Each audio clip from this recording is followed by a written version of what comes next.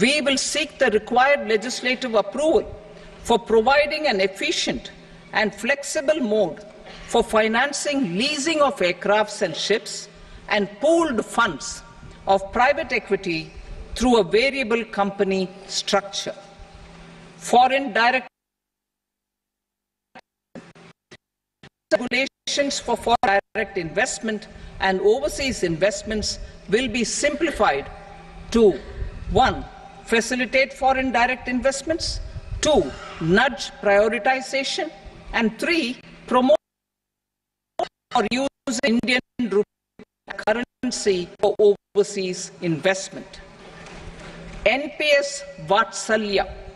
NPS Vatsalya, a plan for contribution by parents and guardians for minors, will be started.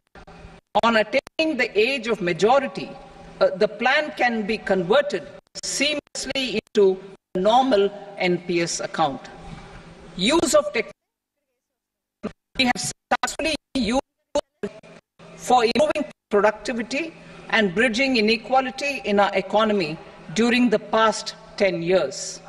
Public investment in digital infrastructure and innovations by the private sector have helped in improving access of all citizens, particularly the common people, to market resources, education, health and services. We will